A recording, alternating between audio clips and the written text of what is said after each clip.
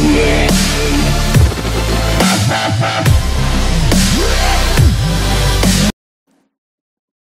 friends, you're watching Redhat Tech Solutions, and today in this video I'm going to show you how can we install AWS CLI using Dockers. So we'll go ahead and run this command: sudo docker search AWS-CLI. So this command will list us all, not all, but a bunch of images from the Docker Hub.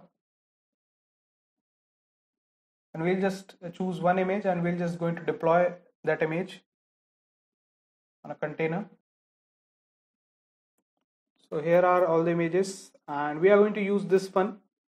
Actually, I have used this image, so I'm going to use this one, and I found it comfortable. I found this image comfortable. So we'll just pull this image, sudo docker pull, and then the image name.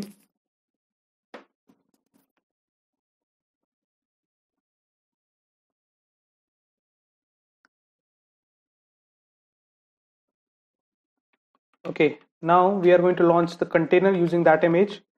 So we'll run this command, sudo docker run. I'll give a name to our container.